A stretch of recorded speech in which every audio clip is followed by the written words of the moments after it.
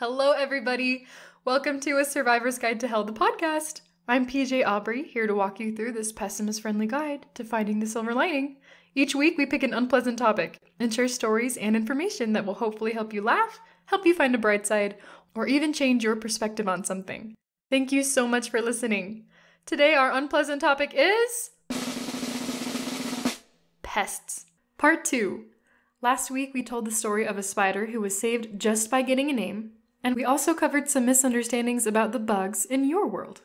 This week gets even more interesting with additional discussion from entomologist Zach Shum about how insects can boost the quality of your home and garden without the toxic chemicals and expensive treatments. As promised, we'll also be taking a look at how these so-called pests are viewed in cultures where the ew factor isn't quite so prevalent. Once again, here's your hint. There's a lot of gods and psychoactives involved. Please don't call pest control just yet. You might be surprised by what's worth saving.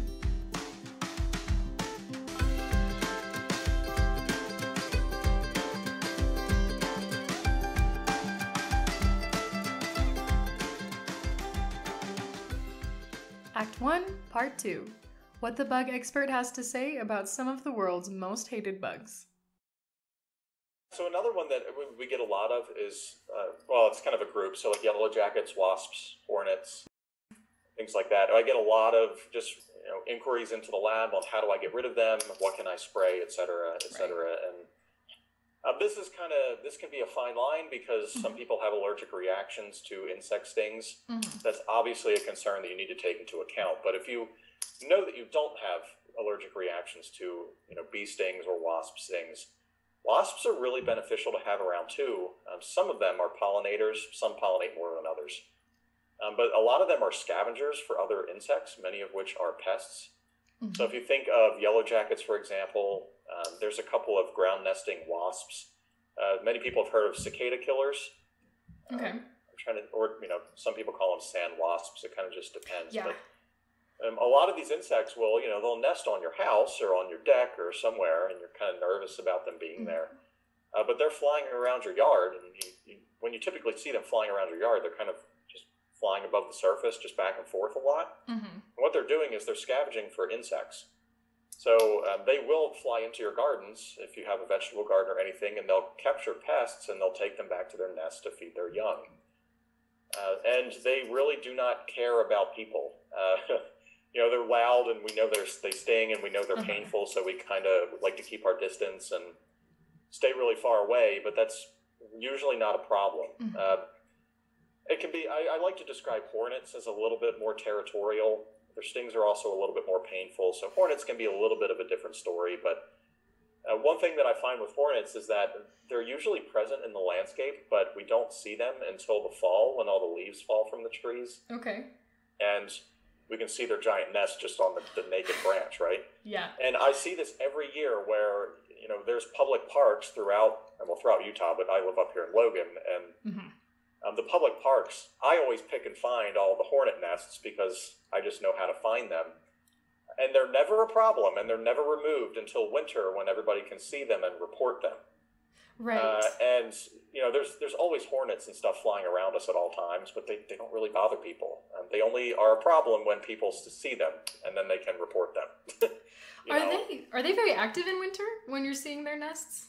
No, they're not active in winter. They're usually just they're overwintering essentially. And they're beneficial, like I said. So yeah, it's good to keep them around. Okay. And one of the big ones there's like little ground nesting ones, and people will see little mounds of dirt in their yard. If you see those are eating a ton of pest insects. Like a ton of them. All right, so for anyone listening, if you're seeing hornets in your yard, you should be celebrating. This is a good sign. This is very good. Yeah. All right, anything besides hornets and spiders that you want to talk about?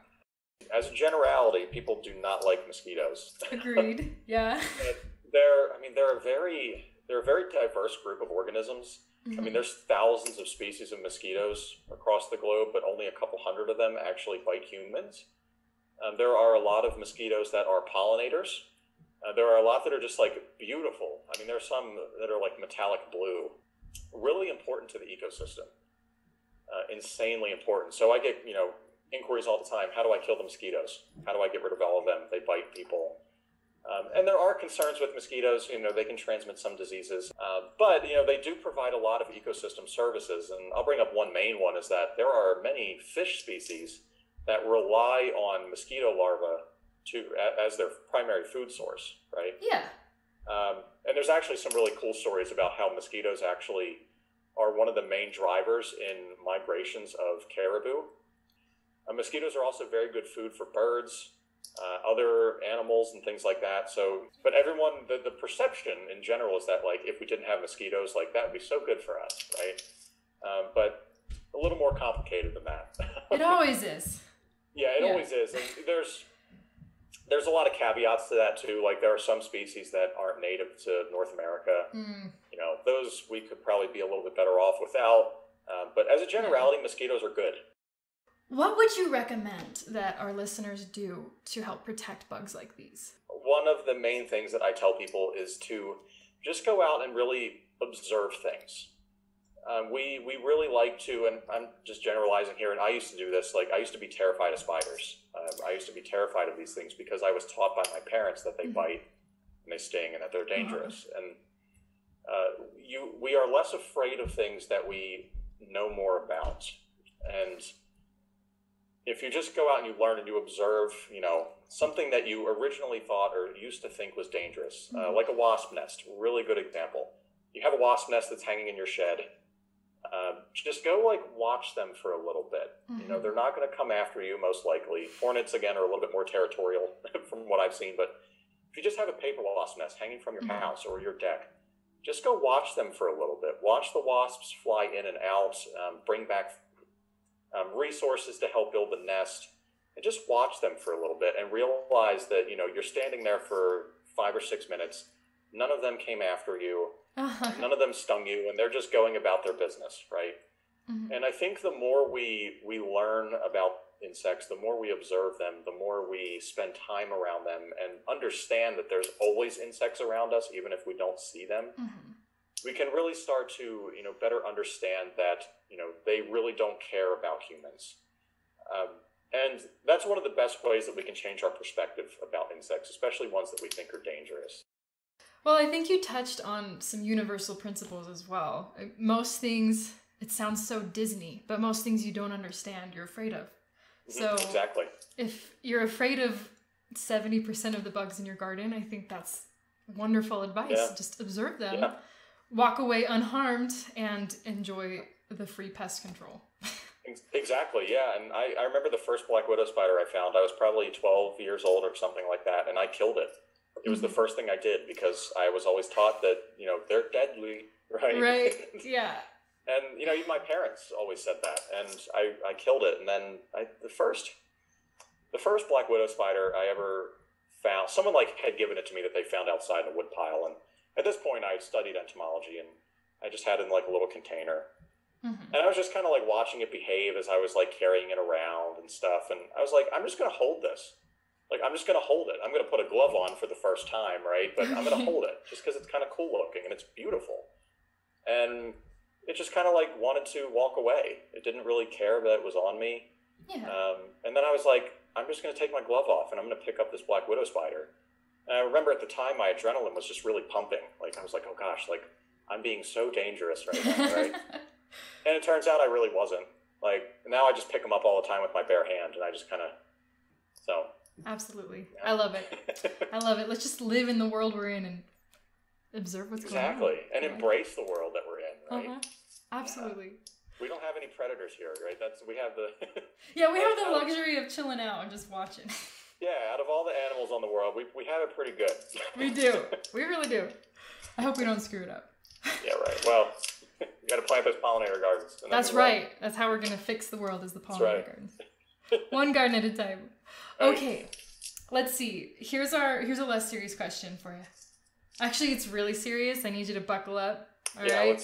Let's do it. Are there any bugs that still creep you out?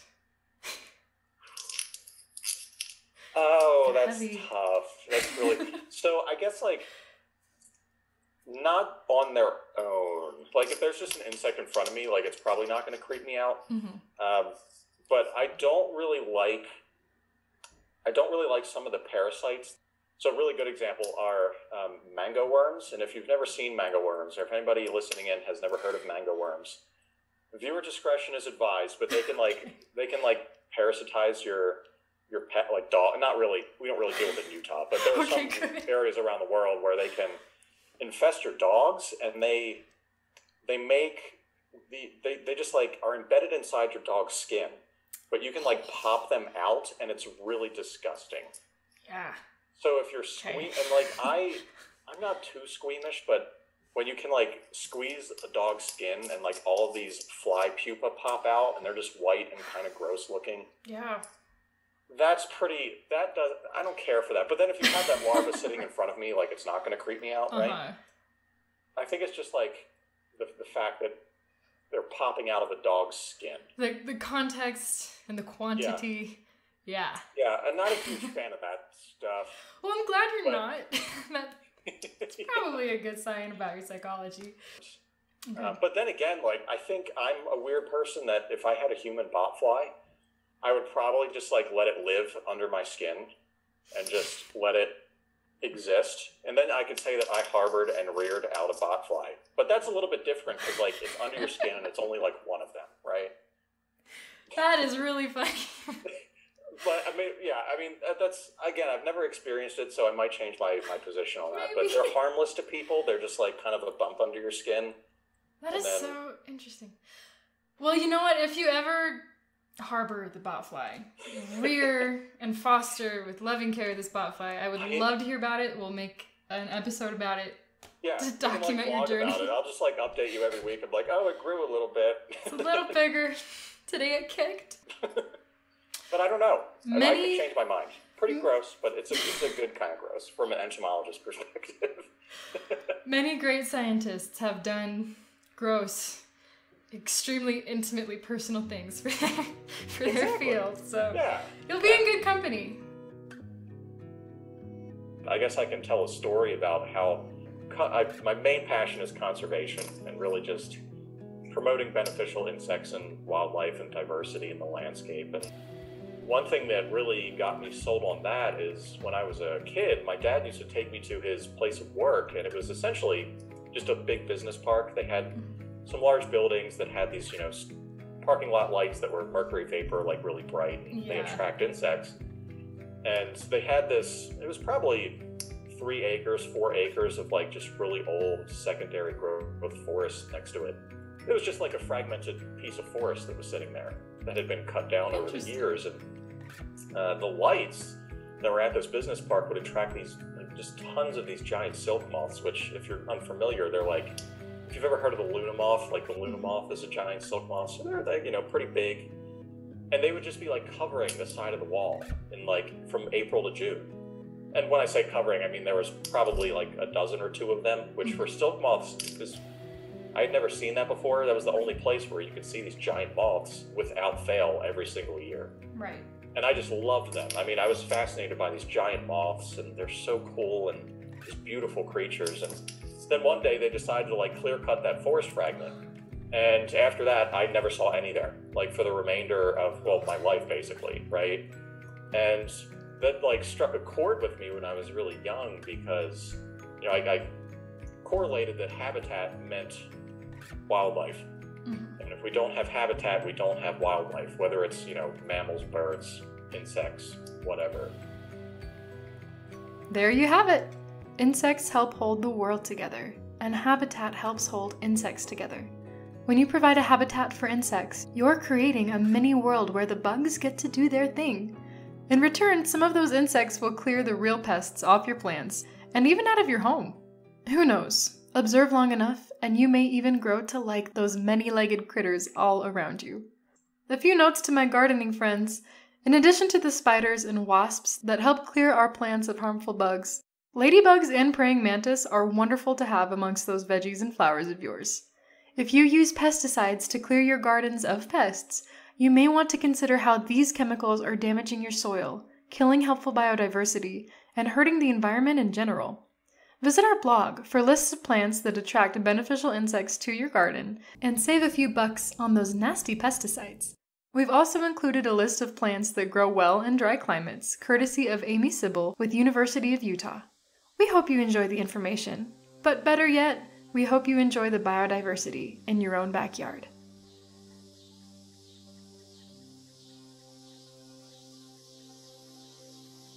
Act 3. Think twice before squishing. It may be a god.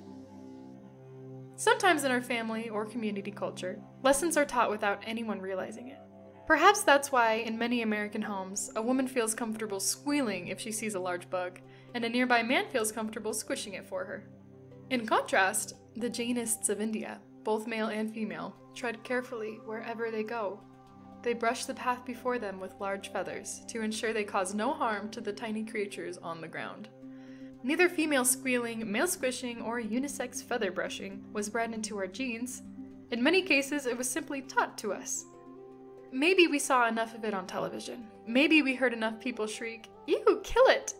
Or in the case of the Jainists, perhaps they heard enough religion to grab the feather and swear to a life of harmlessness. I'd like to take a moment to nod to my truly arachnophobic or entomophobic friends. Your fears may have been established much differently than how I just described, but for many of us, we took a lesson from the people in our circles. In one way or another, we'll probably pass them down. Not every culture was inclined to be freaked out by bugs. Ancient Greece, ancient Egypt, and Mayan peoples were even prone to worship them for their incredible blessings and abilities. Of course, as you listen to the accounts of the ancient gods I'm about to describe, it's unlikely you'll be inclined to believe in bug worship yourself. However, keep your mind open. Some of these gods only made it to the limelight because of the incredible abilities of their very real buggy counterparts. It's time for a history lesson. First, Tithonus. How eternal life looks without eternal youth. The Greek legend of Tithonus is one of the saddest love stories I've ever heard. Tithonus was a mortal prince who was unfortunate enough to catch the eye of the goddess Eos, also known as Aurora. Eos fell in love with Tithonus and took him to Ethiopia. It seemed that all was well. Eos bore Tithonus 2 children and loved him enough to want him forever. Kind of. Tithonus was mortal, so Eos approached Zeus and requested her lover be given immortality. Zeus granted the wish with a cruel twist. Because Eos did not also request eternal youth, her Tithonus was destined to age forever, never dying. How someone like Zeus got to stay in charge, I'll never know. Eventually, god though he was, Tithonus began to wither. As his years stretched well beyond the place where his death should have been, he was reduced to nothing but an immobile, atrophied man of senseless babblings. What did his lover, the eternally young Eos, do? The Homeric hymn of Aphrodite says, "When loathsome old age pressed full upon Tithonus, and he could not move nor lift his limbs, this seemed to her in her heart the best counsel. She laid him in a room, and put to the shining doors. There he babbles endlessly, and no more has strength at all, such as once he had in his supple limbs." In other words, she dumped him. Eos abandoned him alone in a room. But where's the bug part of the story? Well, in the end, the sympathetic gods turned Tithonus into a cicada. It may sound like a curse, being turned into a bug, but the man can move now. He can even sing. These days, he has a gift that he didn't even possess in his youthful prime. He can fly. Of course, Tithonus is immortal, so the Prince of Troy is still out there somewhere. Perhaps he's wooing the prettiest bugs on 6 legs, or orchestrating a plague on Zeus and Eos's next picnic. Who knows? Maybe you'll hear him singing sometime.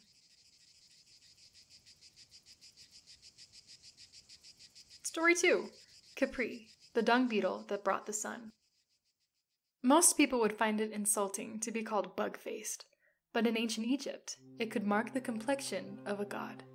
Capri the scarab god has the body of a human and a scarab beetle for a face. Capri was often considered the morning form of the sun god Ra, thanks to his responsibility to roll the sun into the sky every morning, like a scarab rolls a dung ball. Because scarabs would lay their eggs in balls of dung, the incubation of these creatures was hidden from the Egyptians. The beetles emerged from their nests fully formed and were believed to be created from nothing. Of course, such marvelous power could only be governed by a god. Thanks to Khepri, scarabs were honored throughout Egypt in various forms of art, including seals, amulets, and basalt heart scarabs symbolically placed over the hearts of the deceased. According to Britannica, Since the scarab hieroglyph, Kepler, refers variously to the ideas of existence, manifestation, development, growth, and effectiveness, the beetle itself was a favorite form used for amulets in all periods of Egyptian history. Story number 3, Aa-Muzen-Kab, the Mayan bee god who brought psychoactives to church. The next time you're tempted to squish the bees sniffing at your picnic food, think of Aa-Muzen-Kab.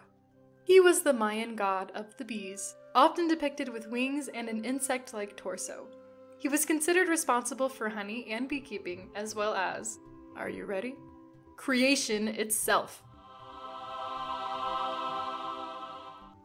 According to learnreligions.com, the Mayan word for honey was the same as the word for world, so the honey god Aa-Muzen-Kab was also involved with the creation of the world.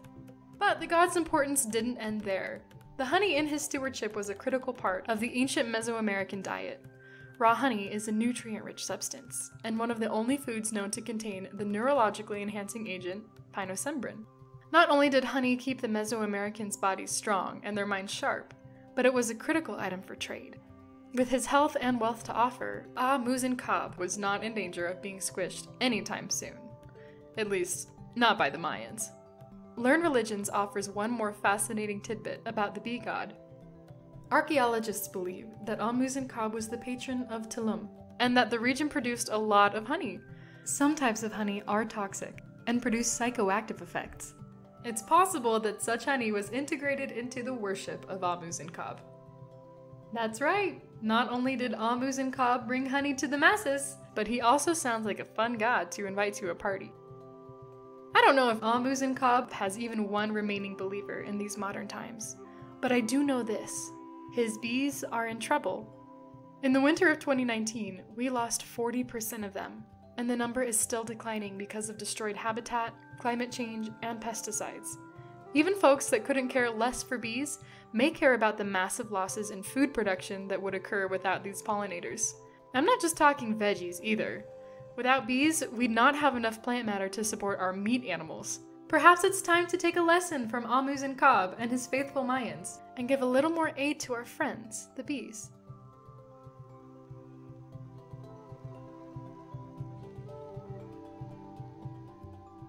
That is the end of today's stories. Now we invite you to join us for our weekly Silver Liners Challenge, which is designed to be an easy, actionable step you can take to help boost your week and help you survive hell. Here it is, the Silver Liners Challenge. Show a little extra mercy to a bug this week. It could be as simple as releasing a spider rather than squishing it.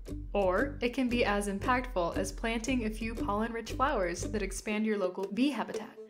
Either way, you may find these bothersome bugs paying it forward by protecting your garden, producing your food, and enriching your world.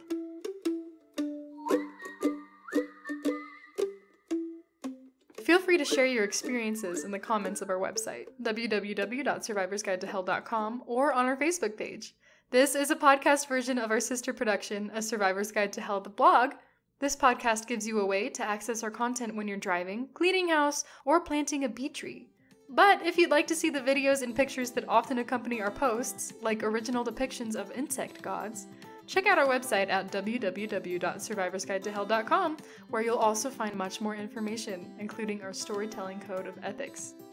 We're always looking for cool news stories. If you have something to share, please visit our site and drop us a line. And remember, if you liked this episode, please subscribe on Apple Podcasts, Spotify, or YouTube. Listen, we're on a budget, and apparently podcasts, websites, and recording equipment aren't free. If you'd like to help out, please visit the support portion of our site and see what you can do to contribute. I promise some good karma coming your way. Last but not least, our cheesy joke of the week. A man had a pet centipede. He said, "Centipede, go get the paper and make it fast." A half hour later, the man went outside and said, "I thought I told you to get the paper a half hour ago." "Well, I had to put on my shoes," said the centipede. Meh. Bug joke. Thank you, everybody, and have a great Monday!